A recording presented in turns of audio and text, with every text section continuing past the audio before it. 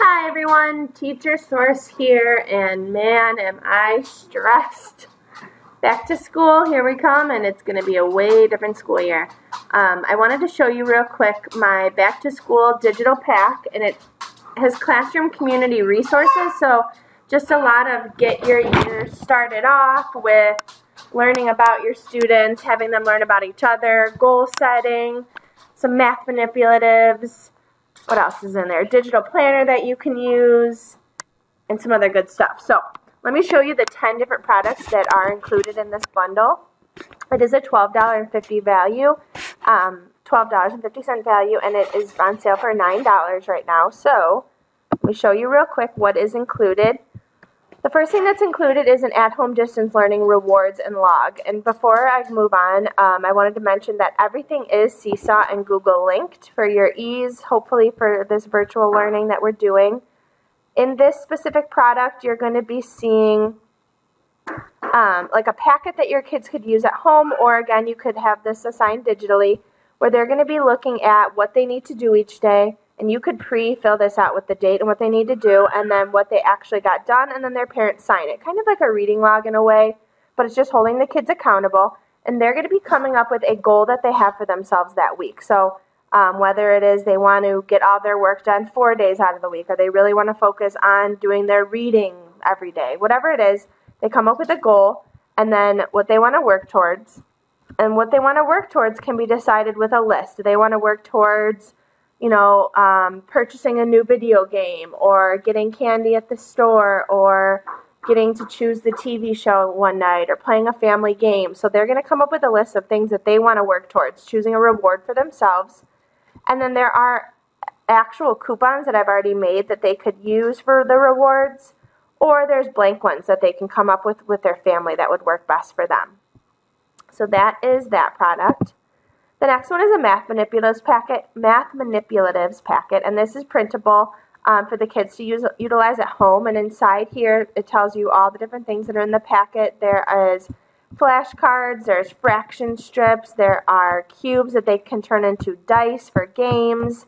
There are hundreds charts, multiplication chart. There is, let me scoot forward here a second. There are 10 frames, little circles that they can use on the 10 frames. Here's the dice. They have a measuring tape that they can create, spinners they could use at home, clocks that they can create, that they can practice different times on the clocks, and then different shapes that they can use, making your own equations as well. So lots of different options here for some math manipulatives. Wow, I'm struggling tonight, that they can use at home. The next one is the student goal setting. I feel very strongly about student goal setting, and I do this obviously in my classroom when we're in person, but we can still do this digitally. I think setting a tone that we set goals for ourselves, even if we're not in physical school, that we're still trying to attain something. We're still working towards something. So this is a step-by-step process as to how the kids, of course my computer's being slow. Lovely. Let me reload this bad boy. Oh, perfect.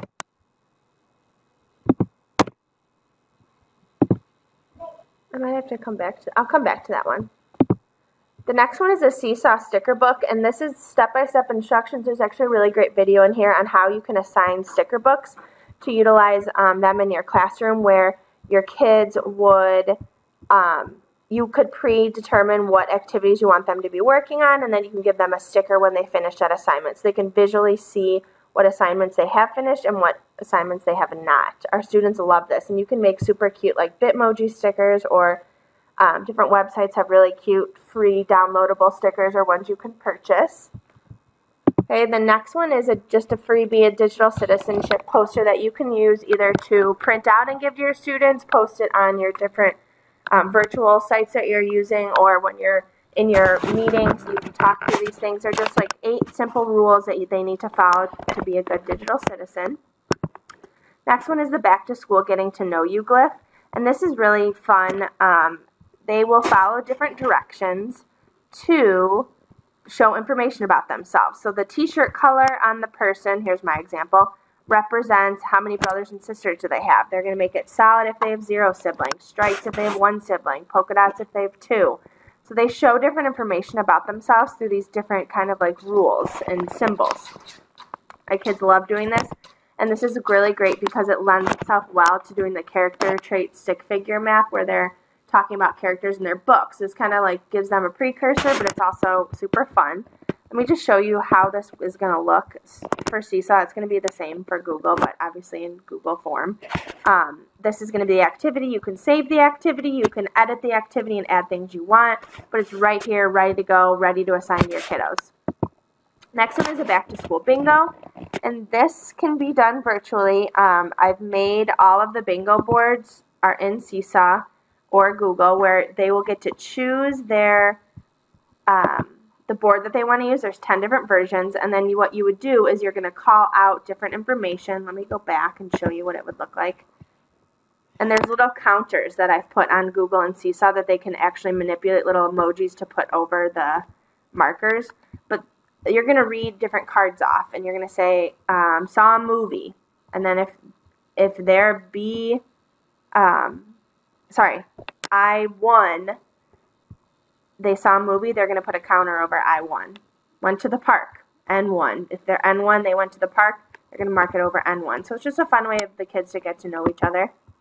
All About Me Math, we usually do this in class, but I thought it'd be just as easy virtually, and there's specific directions here on how to do it virtually. But they're going to create different equations about themselves so that their classmates can get to know them, how old they are, how many people in their family, what their shoe size is. And you can use this doing like simple adding problems, multiplication problems, fractions, like whatever level of ability your students are, this can be manipulated for. You can hear my daughter in the background. This is really nice. They're editable remote learning flyers, and I've made them in a ton of different color combinations and made little different titles for them, so you can call them different things depending on what verbiage you're using in your district. But we are going to be utilizing them for PBIS, just for learning expectations, to connect them to what we talk about in school. But you as a teacher could make your own up as to these are the top 3 rules, the golden 3 rules that you need to follow during distance learning.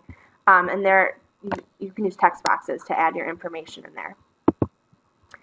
And then this is the digital weekly planner, and it is linked every single month, Seesaw and Google, and you can have the kids, you could pre-make a packet for them, you can assign it on Seesaw. It could be like you have a problem a day, and this is where they fill out their information. Lots of different uses for this. There's a big long list of different ways you could utilize this. You could use it for your own weekly planning. I'm going to use it for my small groups. I'm going to put in there like what I'm doing with each group every day. You could use it for your lessons and objectives.